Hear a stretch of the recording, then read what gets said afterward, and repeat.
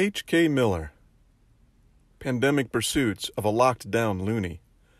To say things have been strange, or strained, since March would be an understatement.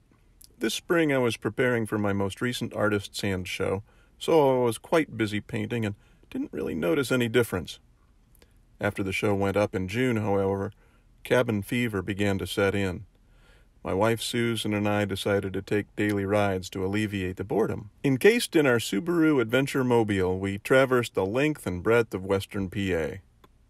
Rarely exiting the car, but if we did, always masked, we began to anticipate favorably these fascinating diversions in an otherwise humdrum daily routine. I was able to gather valuable photographic material for future paintings. Plus, and more importantly, it kept us from doing grievous physical harm to each other. After completing the painting, Slow Decay, at the end of June, I am finally contemplating a daily return to the studio.